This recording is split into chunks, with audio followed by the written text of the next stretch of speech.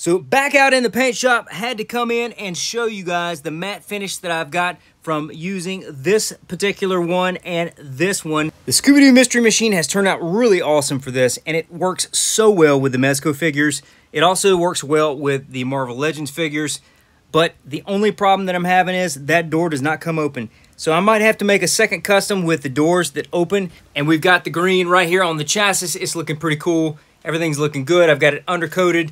And then I've got all of the inside parts taken care of. You can see the front, and the seat is a little bit of a semi-gloss, but it's looking really cool. I've got my fake Ghost Rider back there. You know, Ben Riley's kicking it back, and I've got my fake Punisher. We're making some choices here. I think what's going to happen is this Cowabunga Curl is going to become a battle wagon for the Punisher and for all my other crew.